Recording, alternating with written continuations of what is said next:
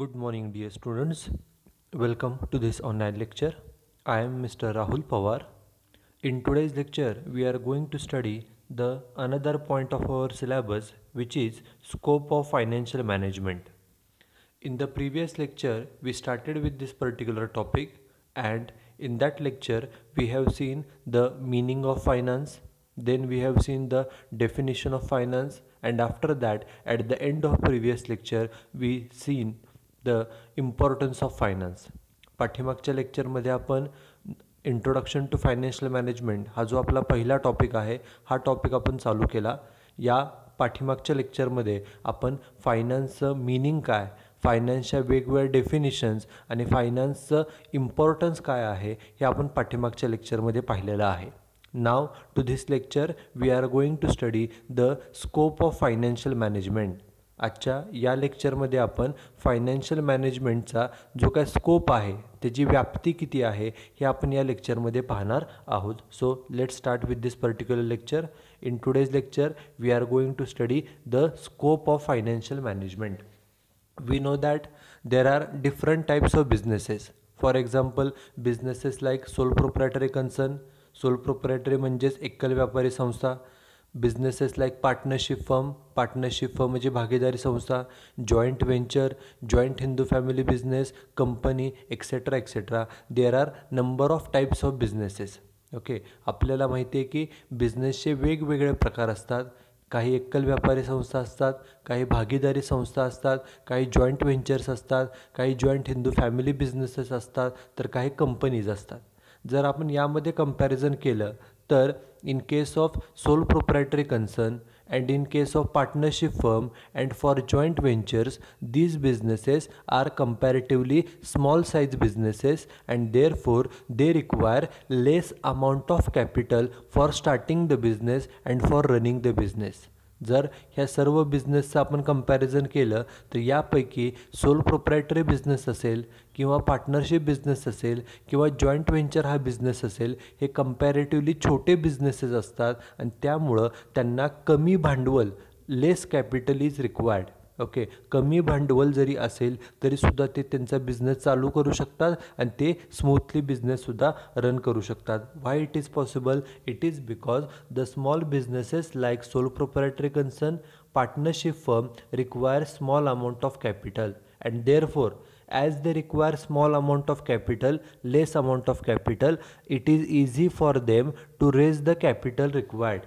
Okay, त्यांना कमी भांडवलाची आवश्यकता असते, लेस कॅपिटल, कमी कॅपिटलची आवश्यकता असल्यामुळं ते सहजपणे आवश्यक तेवढं कॅपिटल हे रेज करू शकतात, उभारू शकतात, गोळा करू शकतात. हे कोणाच्या बाबतीमध्ये? In case of soul proprietary concern, partnership firm, joint venture. Okay, their size of business is small and therefore they require less amount of capital and it is easy to raise this particular capital. Business छोटे असल्यामुळं त्यांना लागणारं भांडवल जे आहे ते सुद्धा कमी असतं आणि ते सहजपणे त्यांना उभारता येतं, रेज करता येतं, कॅपिटल गोळा करता येतं. But in case of a company, okay, we know that company is a big organisation. Okay, जर आपण कंपनीची तुलना बाकीच्या व्यवसायांबरोबर केली तर company is a big organisation and therefore it requires a huge amount of capital. कंपनीची व्याप्ती, कंपनीचा आकारमान मोठा असल्यामुळं कंपनीला जादा भांडवलाची, जादा फंड्सची आवश्यकता असते. Okay, company requires huge amount of capital as compared to businesses like sole proprietary concern, partnership firm, joint venture, joint Hindu family business etcetera. बाकी ह्या सर्व बिझनेसची जर कंपॅरिझन केलं तर कंपनीला जादा कॅपिटलची म्हणजे जादा फंड्सची आवश्यकता असते. फंड्स जास्त लागणार आहेत आणि म्हणूनच therefore company needs to appoint financial experts for raising and utilising the money. Okay, कंपनीला भांडवल, company requires crores of rupees as a capital. Okay, this amount is very huge and therefore for raising the funds, for collecting the funds from the market and for utilizing these funds in an efficient manner, the company has to appoint the financial experts. Okay, कंपनीला भांडवलाची आवश्यकता ही जास्त असते, जास्त भांडवल कंपनीमध्ये लागतं, जास्त कॅपिटल लागतं, जास्त पैसे लागतात आणि त्यामुळं हे कॅपिटल रेज करण्यासाठी, कॅपिटल गोळा करण्यासाठी आणि गोळा केल्यानंतर ते कॅपिटल इफिशियंटली युटिलाइज करण्यासाठी, वापरण्यासाठी कंपन्यांना फायनान्शियल एक्सपर्ट जे असतात, तज्ज्ञ लोकांना अपॉइंट करावं लागतं. Okay, in case of a company, these financial experts are required to be appointed in a company because the company requires huge amount of capital. कंपनीमध्ये जास्त भांडवलाची आवश्यकता असते, जादा कॅपिटल गोळा करण्याची आवश्यकता असल्यामुळे त्या कंपनीमध्ये फायनान्शियल एक्सपर्ट्सची नेमणूक केली जाते. Okay, this is in case of a company. Now our scope of financial management. The scope of financial management is divided into two categories. Okay, financial management ही जी काय कन्सेप्ट आहे, ही जी काय ब्रांच आहे, याचा स्कोप, याची व्याप्ती ही दोन कॅटेगरीजमध्ये डिव्हाइड केली जाते. त्यातली पहिली कॅटेगरी आहे ते म्हणजे ट्रॅडिशनल ॲप्रोच. पहिला आहे ट्रॅडिशनल ॲप्रोच आणि सेकंड असणार आहे तो आहे modern approach. Okay, the scope of financial management is divided into two categories. First is A, traditional approach, and second, that is titled as B, modern approach. या दोन approaches हे आपल्याला दिलेले आहेत. Okay, these are the two approaches. Out of this, first we will start with the traditional approach. हा जो traditional approach आहे, okay, traditional हा सुरू कधी झाला आणि ह्याचा शेवट कधी झाला, तर दिस particular approach was started in early 1940s and continued up too early 1950s. Okay, हा जो काय ट्रॅडिशनल ॲप्रोच आहे याची सुरुवात 1940च्या दशकामध्ये चालू झाली आणि तो कधीपर्यंत होता, 1950पर्यंत तो हा ॲप्रोच होता.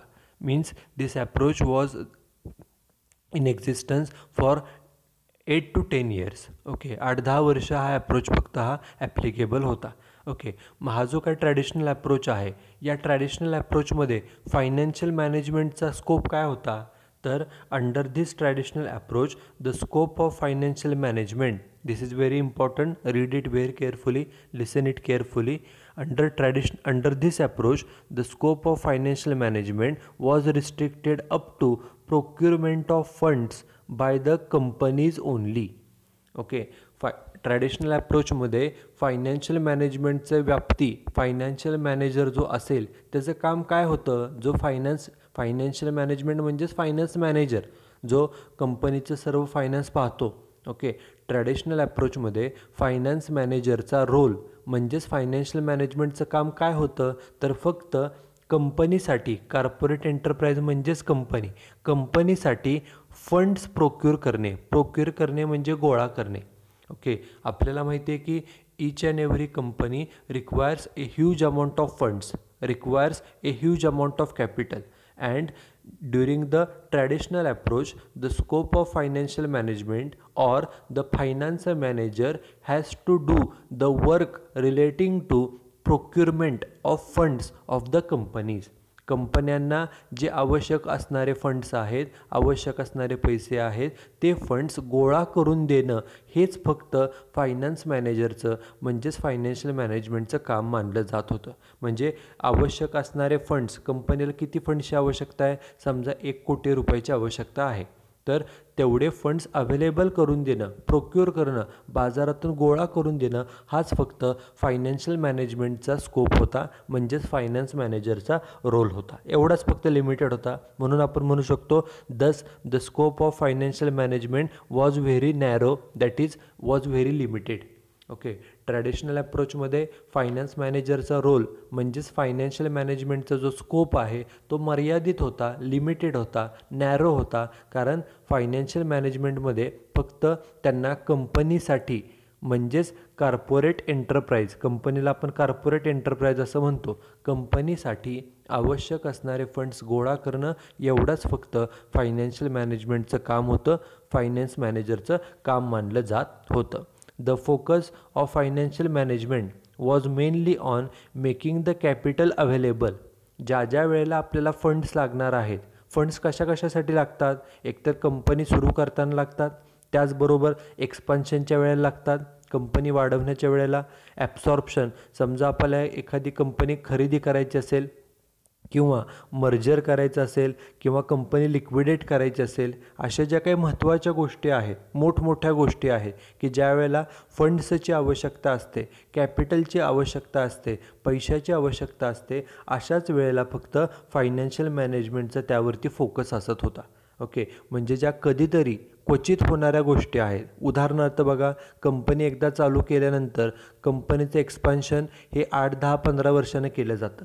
मर्जर असेल, ॲब्सॉर्प्शन असेल, लिक्विडेशन असेल, ह्या काही डे टू डे ॲक्टिव्हिटीज नाहीत, ह्या कधीतरी होणाऱ्या ॲक्टिव्हिटीज आहेत. फक्त अशाच ॲक्टिव्हिटीजवरती साठी जे काही फंड्स लागणार आहेत तेवढ्यासाठीच फक्त फायनान्शियल मॅनेजमेंटचा त्याचा वरती फोकस हा होता. Okay, so following R the different features of this approach. हा जो काय आपण आत्ता ॲप्रोच पाहतोय, ट्रॅडिशनल ॲप्रोच, ह्याचे वेगवेगळे फीचर्स काय होते जे आत्ता ऑलरेडी आपण पाहिलेलेच आहेत.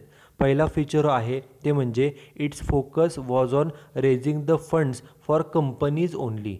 ओके, ट्रॅडिशनल ॲप्रोचमध्ये फक्त कंपनीसाठी लागणारे फंड्स, कंपनी म्हणजेच corporate enterprise. Okay, कंपनीलाच corporate enterprise असं म्हटलं जातं. हा जो काय ट्रॅडिशनल ॲप्रोच आहे, the focus of traditional approach was on collecting the funds for companies only. कंपनीला आवश्यक असणारे फंड्स गोळा करून देण्यावरतीच फक्त ह्या ॲप्रोचचा फोकस होता. फक्त कंपनीसाठी लागणारे फंड्स, बाकी कोणत्याही बिझनेससाठी नाही. दिस इज फर्स्ट फीचर.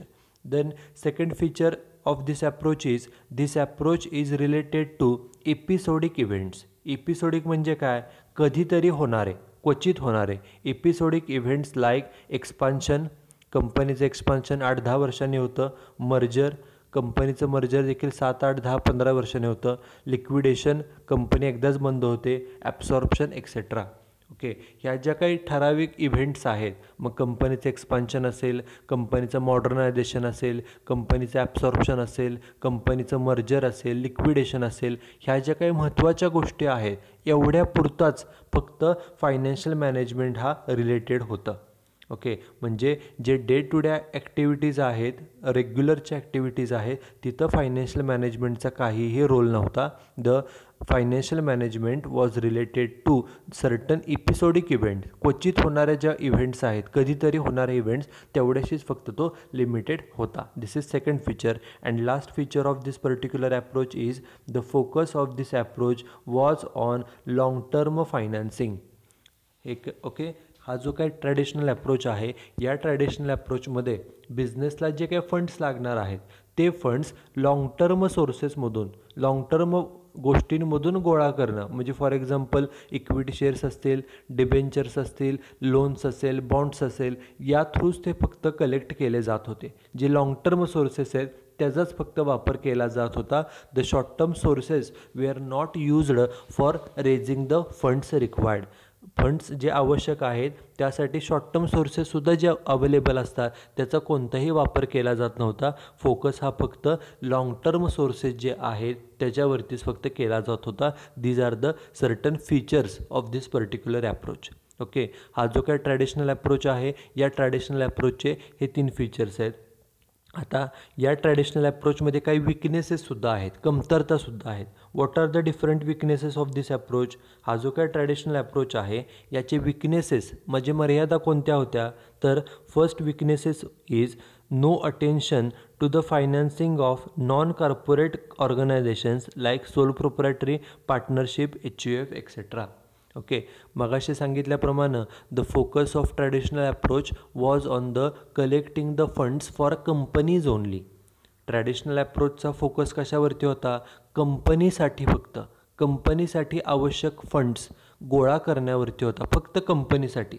त्यामुळं या ट्रॅडिशनल ॲप्रोचमध्ये जे बाकीचे बिझनेसेसचे प्रकार आहेत, इतर प्रकार म्हणजे for example soul proprietary business, partnership business, HUF business, यावरती कोणतंही अटेन्शन या ॲप्रोचचं नव्हतं. So no attention to the financing companies वे सोडून प्रोप्रायटरी कन्सर्न असेल, पार्टनरशिप बिझनेस असेल, जॉईंट व्हेंचर असेल किंवा HUF असेल, यांना जे काही फायनान्स लागतो तो फायनान्सवरती या ॲप्रोचचं पूर्णपणे दुर्लक्ष होतं. ते फक्त कशावरती फोकस होतं त्यांचा? कंपनीवरती.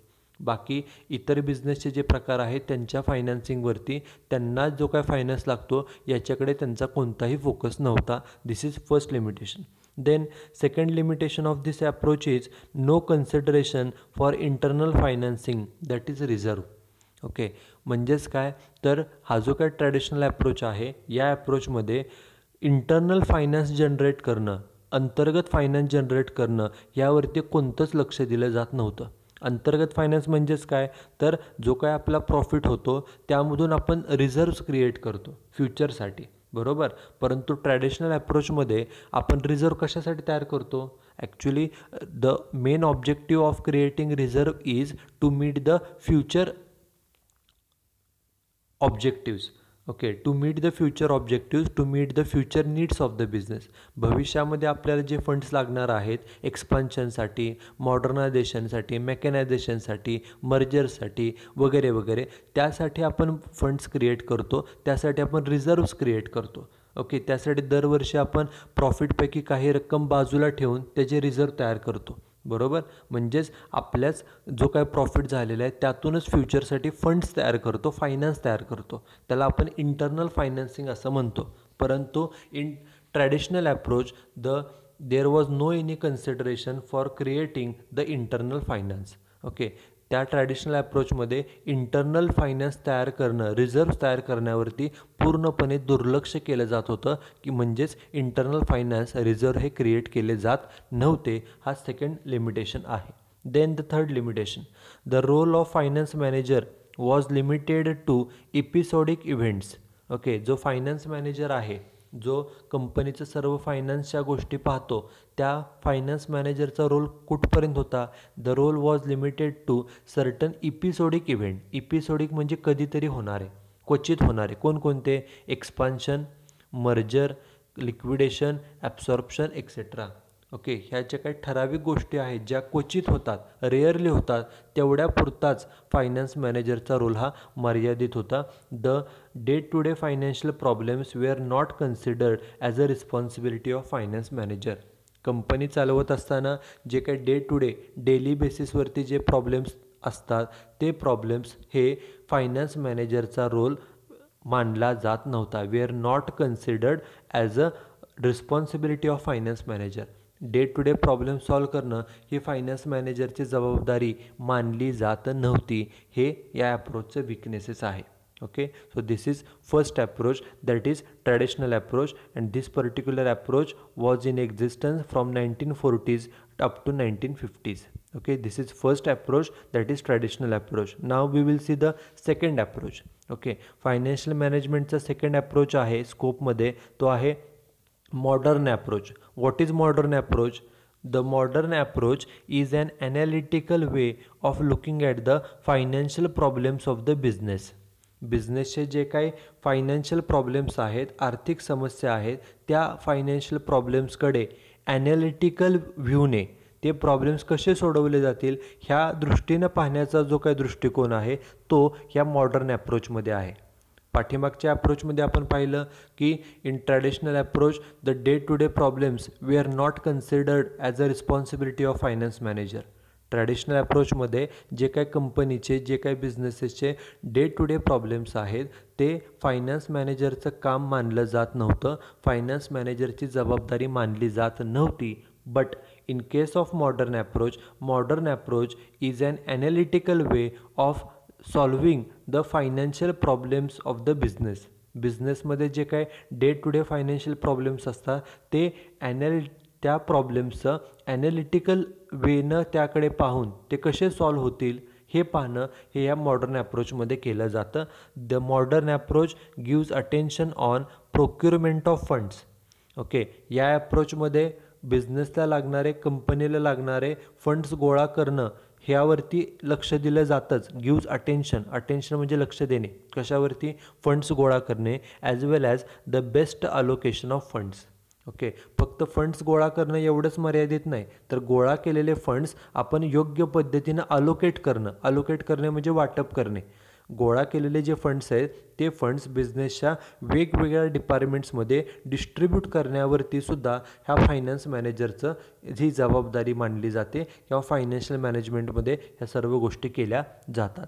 The scope of financial management in modern approach is concerned with the solution of three major problems such as okay, modern अप्रोचमध्ये जे काय फायनान्शियल मॅनेजमेंट आहे त्याचा स्कोप हा किती आहे हे आपण ह्यात पुढील 3 प्रॉब्लेम्स जे आहेत ते प्रॉब्लेम्सवरून आपण सांगू शकतो. The first problem for every business is investment decision.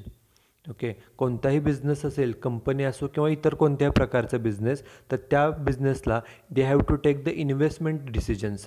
Okay, investment आपण कशामध्ये करतो? We make the investment in the fixed assets, we make the investment in the working capital. Okay, the decision is related to the fixed assets and working capital.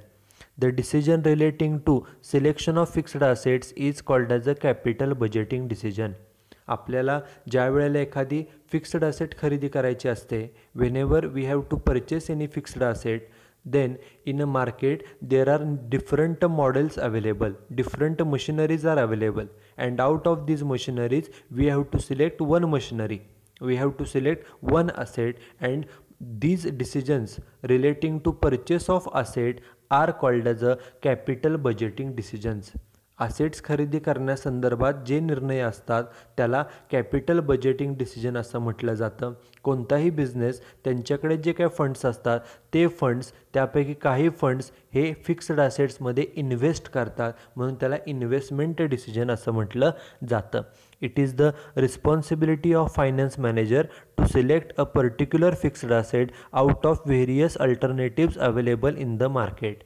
आत्ता सांगितल्याप्रमाणे एखादी asset खरेदी करायची असेल तर मार्केटमध्ये वेगवेगळ्या प्रकारच्या असेट्स अवेलेबल आहेत, वेगवेगळ्या कंपन्यांच्या. त्यापैकी एक सिलेक्ट करणं हे त्या फायनान्स मॅनेजरचं काम आहे. The finance manager has to provide adequate funds finance for working capital also. Okay, आपल्या कंपनीमध्ये जे फंड्स असतात त्यातले मेजॉरिटी फंड्स हे आपण फिक्स्ड असेट्समध्ये इन्व्हेस्ट करतो. त्याचप्रमाणे certain amount of funds R also required to be invested in the working capital. बिझनेसच्या ज्या काही डे टू डे गरजा आहेत त्यासाठी काही रक्कम वर्किंग कॅपिटलमध्ये सुद्धा गुंतवावी लागते, आणि ही जी रक्कम आहे वर्किंग कॅपिटलची ती जेवढी गरजेची आहे तेवढंच वर्किंग कॅपिटल असावं, ते जादासुद्धा नसावं किंवा ते कमीसुद्धा नसावं. The investment in working capital should not be short or excessive. ते कमीसुद्धा नसावं किंवा ते जादासुद्धा नसावं. जर वर्किंग कॅपिटल कमी असेल, पैसे कमी असतील डे टू डे खर्चासाठी, the short investment in working capital leads to insolvency as the business cannot pay its current liabilities. जर आपण वर्किंग कॅपिटलमध्ये कमी गुंतवणूक केली, गरजेपेक्षा कमी पैसे दिले, तर त्यामुळं कदाचित आपला बिझनेस इनसॉल्वन्सीकडे जाऊ शकतो, कारण कमी पैसे असल्यामुळं आपल्याला आपल्या करंट लायबिलिटीज वेळेमध्ये पेड करता येत नाहीत. ओके, कारण आपल्याकडे फंड्स कमी आहेत डे टू डे खर्चासाठी, वर्किंग कॅपिटलसाठी फंड्स कमी असतील तर business cannot pay its current liabilities in a time. वेळेमध्ये त्या पूर्ण करता येत नाहीत, वेळेमध्ये लायबिलिटीज पेड करता येत नाहीत, आणि त्यामुळं आपण कदाचित इन्सॉल्वन्सीकडे सुद्धा जाऊ शकतो. आणि जर जादा कॅपिटल असेल, the access investment in working capital leads to lowering the profitability.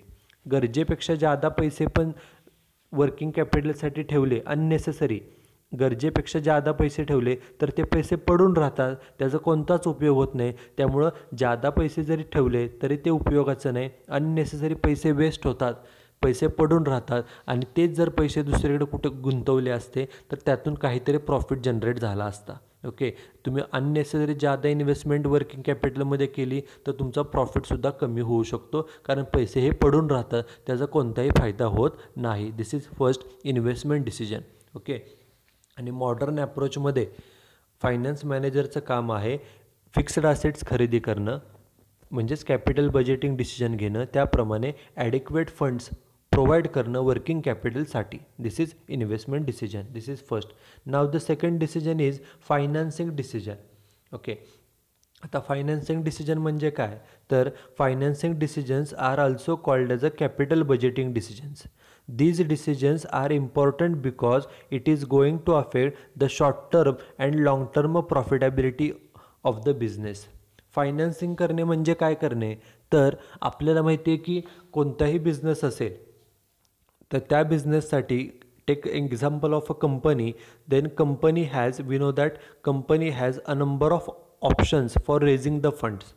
कंपनीला जे काही आवश्यक भांडवल लागतं ते गोळा करण्यासाठी कंपनीला वेगवेगळे पर्याय असतात. ए company can raise the funds bye इशुईंग equity shares. This is first option. Second option, issue of preference shares. Third option, issue debentures. Fourth option, issue bonds. Fifth option, take loan from the bank. There are number of options available. Okay, हे कंपन्यांसाठी वेगवेगळे options असतात. Okay, यापैकी काही option long term असतात, काही option short term असतात. जर आपण लाँग टर्म फंड्समधून पैसे गोळा केले तर ते आपण लाँग टर्म फंड्सचे पैसे फिक्स्ड ॲसेट्समध्ये गुंतवतो आणि शॉर्ट टर्म फंड्स जे असतात ज्याचा कालावधी कमी असतो ती अमाऊंट आपण वर्किंग कॅपिटलमध्ये हे इन्व्हेस्ट करत असतो. बघा काय सांगितलं आहे, the funds raised from long term sources R used for purchasing the fixed assets of the business.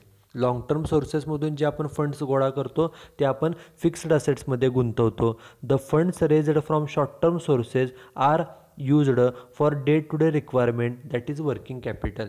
जे शॉर्ट टर्म सोर्सेसमधून पैसे गोळा केले जातात ते वर्किंग कॅपिटलमध्ये गुंतवले जातात. A decision regarding the sources from which these funds should be raised is a financing decision.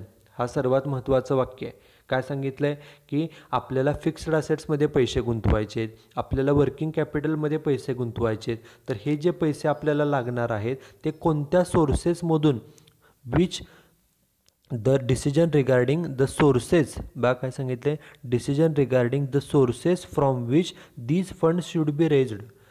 Fixed असेट्ससाठी funds लागणार आहेत, वर्किंग कॅपिटलसाठी फंड्स लागणार आहेत. हे फंड्स आपण कोणत्या मार्गाने, कोणत्या सोर्सेसनं रेज करायचे, कोणत्या मार्गाने फंड्स गोळा करायचे, या डिसिजनला फायनान्सिंग डिसिजन असं म्हटलं जातं. कारण कंपनीला पर्याय भरपूर आहेत. इक्विटी शेअर्स विकणं पर्याय आहे, प्रेफरन्स शेअर्स विकणं पर्याय आहे, डिबेंचर्स विकणं पर्याय आहे, बॉन्ड्स विकणे, लोन्स घेणे. Number of options R available. Out of these options which option should be selected, which the funds should be selected from which source is a financing decision. जे काही आपल्याला अवेलेबल अल्टरनेटिव्ज आहेत त्यापैकी कोणत्या अल्टरनेटिव्हमधून आपण funds गोळा केले पाहिजेत, कोणत्या सोर्समधून पैसे गोळा केले पाहिजेत, त्याला फायनान्सिंग डिसिजन असं म्हटलं जातं. आणि हा डिसिजन घेत असताना, कोणत्या सोर्समधून कॅपिटल गोळा करायचं हा निर्णय घेत असताना आपल्याकडे एकच उद्देश पाहिजे, आपल्या कंपनीचा प्रॉफिट वाढला पाहिजे. The decision should be taken with an objective of increasing the profitability of the business. निर्णय घेताना, सोर्स निवडताना त्यामुळे आपला प्रॉफिट वाढला पाहिजे याची मात्र लक्ष त्यावरती ठेवलं पाहिजे. While deciding the source for raising the funds, the finance manager should maintain a proper mix of debt and equity. आपल्या कंपनीला समजा 1 कोटी 2 कोटी रुपये फंड्स लागणार असतील तर ते फंड्स गोळा करण्यासाठी जे काही ऑप्शन्स आहेत, सोर्सेस आहेत, त्यापैकी काही ओनर्ड सोर्सेस आहेत, त्याला आपण इक्विटी म्हणतो. ओके, इक्विटी म्हणजे ओनर्स कॅपिटल. आणि काही बॉरोड सोर्सेस आहेत. ओके, कर्जाऊ भांडवल असतं, त्याला आपण डेप्ट म्हणजे कर्ज असं म्हणतो.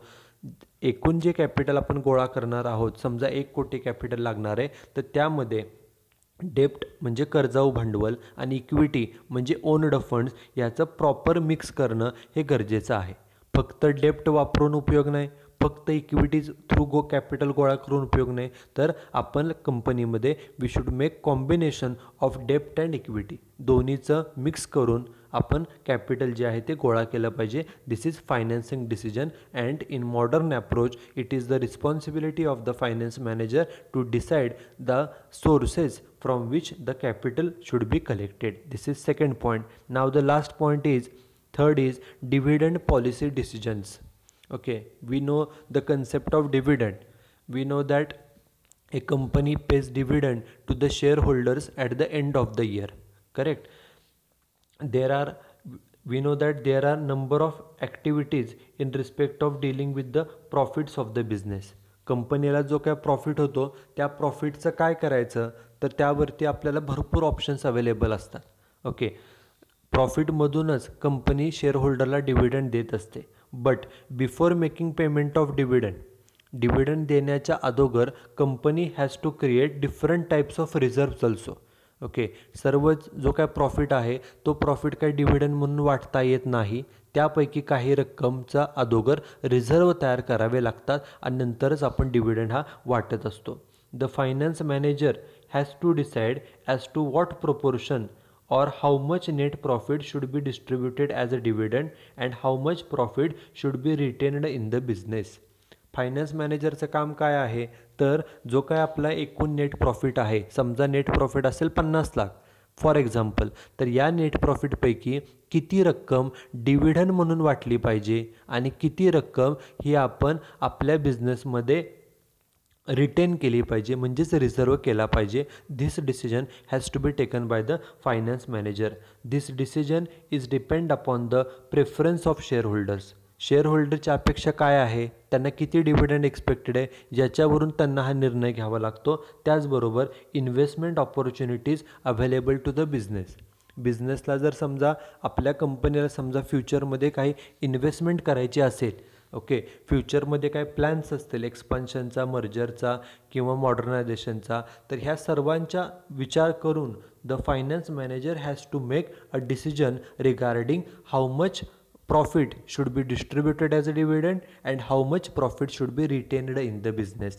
एकूण जो काय आपल्या कंपनीला प्रॉफिट झालेला आहे त्यापैकी किती रुपये प्रॉफिट डिव्हिडंड म्हणून वाटायचा आणि किती प्रॉफिट कंपनीमध्ये रिझर्व म्हणून ठेवायचा, हा सुद्धा डिसिजन हा त्या फायनान्स मॅनेजरला घ्यावा लागतो. Okay, so these R the 3 important decisions which the finance manager has to take under the modern approach. Modern अप्रोचमध्ये finance मॅनेजरला पहिल्यांदा इन्व्हेस्टमेंट डिसिजन घ्यावे लागतात महत्त्वाचे, फायनान्सिंग डिसिजन आणि तिसरा म्हणजे dividend policy decisions. These R the 3 major decisions which the finance manager has to take under modern approach. And along with these decision, हे decision तर घ्यावे लागतातच, पण त्याचबरोबर the finance manager is also responsible for the solving the day to day problems, day to day financial problems of the company. कंपनीमध्ये जे काय day to day financial problems असतात ते देखील सॉल्व करणं ही फायनान्स मॅनेजरची रिस्पॉन्सिबिलिटी मानली जाते. So this is it with the scope of financial management. In today's lecture, we have seen that the scope of financial management is divided into 2 parts. First is traditional approach and second this one is modern approach. Financial मॅनेजमेंटचा जो scope आहे तो 2 प्रकारे 2 ह्याच्यामध्ये divide केलेला आहे. एक म्हणजे traditional approach आणि दुसरा म्हणजे modern approach. So that's it with today's lecture. Thank you very much.